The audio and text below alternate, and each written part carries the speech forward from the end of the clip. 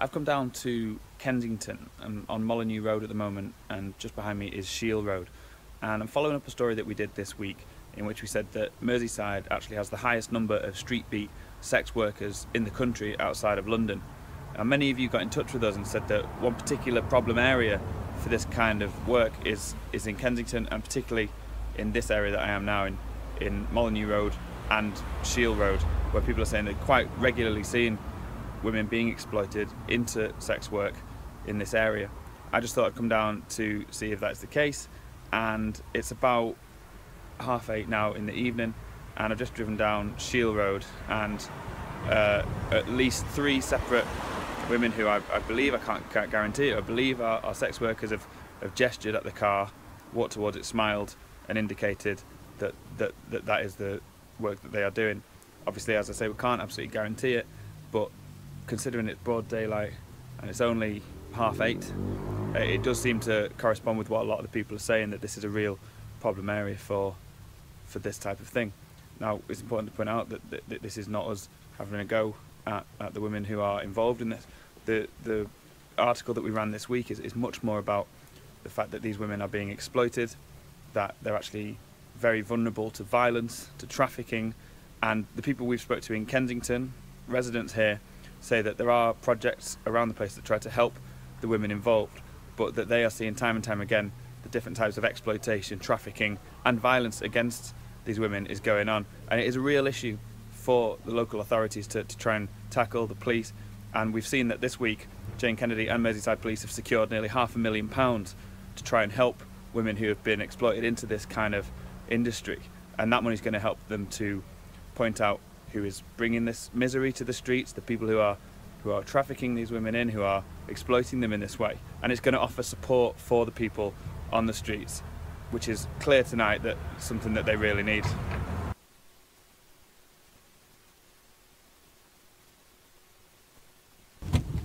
Okay, hello, I'm back in the same area that I was before, but as you can see it's considerably later now.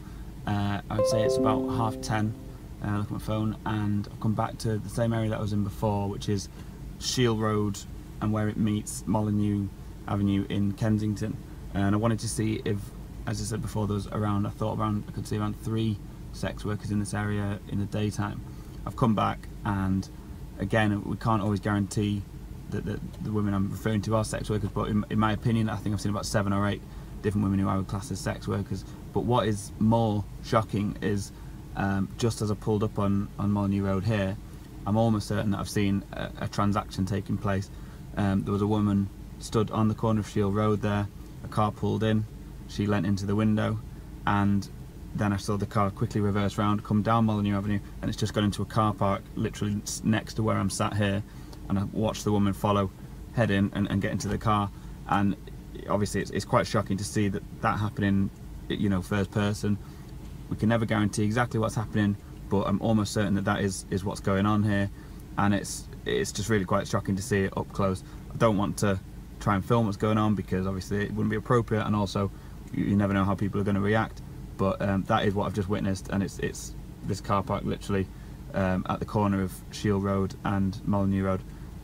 So I mean, if we wanted to see up close and personal whether the sex worker industry is prevalent in this area, it doesn't get much more of a real example than actually seeing that transaction take place. And as we were talking about before, we've been told by residents that this is becoming more and more of an issue in this specific area. And what I've seen tonight, both the number of people who I believe are sex workers, there was 2 women sat on the corner before with a gentleman sat with them who seemed to be involved, seemed to know them. Again, we can't speculate too much, but there seemed to be some sort of operation going on there. Overall, it is quite shocking to see how busy this trade is and how many people are involved in it in this very small part of Kensington.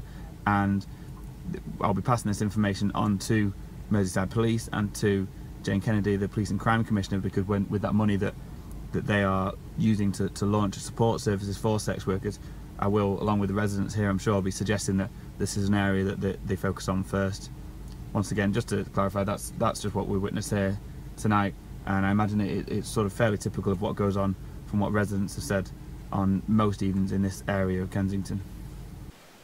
Hello, yes, community politics is the way forward for British nationalism. And Joe Owens' videos are most certainly being watched. You've just watched another report by Echo reporter Liam Thorpe. He's the one that originally brought the plight of the residents of Kensington to light regarding many issues, except he left out the Third World invasion and colonisation of the area. That's brought Third World ways with it. He's conveniently left that out, but I won't be when I stand there in 2018. But anyway, he's just done another report, what I was only talking about the other day. Prostitutes up and down and around Shield Road and Molyneux Road. He said it's awful, it's appalling. The residents are living a living nightmare in Kensington. Well, trust me, right?